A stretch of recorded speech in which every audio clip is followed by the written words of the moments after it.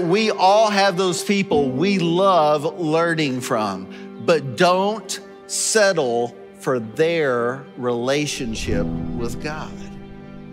Have your own. The most important thing you will ever learn is how to hear and obey God. That's why we're here. I want you to have a first-hand faith. I grew up in a very loving and supportive family. My dad was a pastor, my grandfather was a pastor, even my uncle was a pastor. So that put a lot of social pressure on me.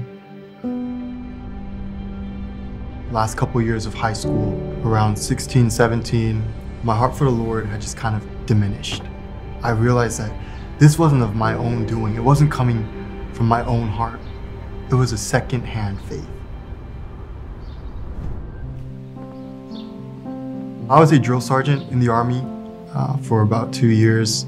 During my time in the military, God really broke me down and He humbled me a lot. So I was on leave for a couple of days and I went back home. I just went to one of those early morning prayer services. I was sitting next to my family and I just heard some of their prayers. At that point, most of my family members knew what I was going through spiritually. And I could just hear in their prayers and in their cries that they hadn't given up on me. My heart was so moved seeing how much God cared for me and how much He really loved me. And that just made me want to learn more about Him again. After my discharge, I knew I wanted to do something music related. My parents really wanted me to find a biblically sound school. I didn't really think there'd be much of a difference between a regular college and like Bible college, but Texas Baptist College, man, it was something completely different.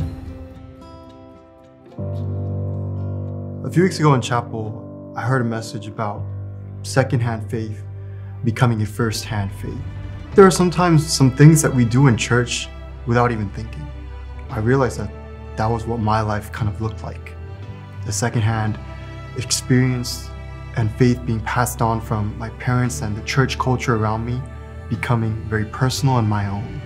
And what I hope to do one day is, what I've learned here, is to help people sing unto God in a biblically correct way, to express their own first-hand faith by proclaiming it in their own hearts that this is my testimony, this is what I'm singing about, and that is my faith.